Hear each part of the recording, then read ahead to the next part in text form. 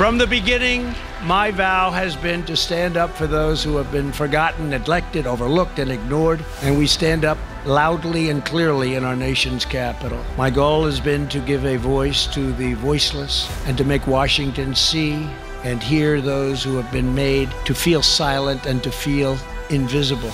My administration is making a decisive break with the failures of the past. The great betrayal of the American worker is over. After years of rebuilding foreign countries, we are finally rebuilding our country, renewing our cities, and securing our neighborhoods and protecting our own forgotten communities. Above all, we are putting our faith in the greatness of our people, the grace of our God, and the glorious power of redemption. And I really say this with great confidence: the best is yet to come.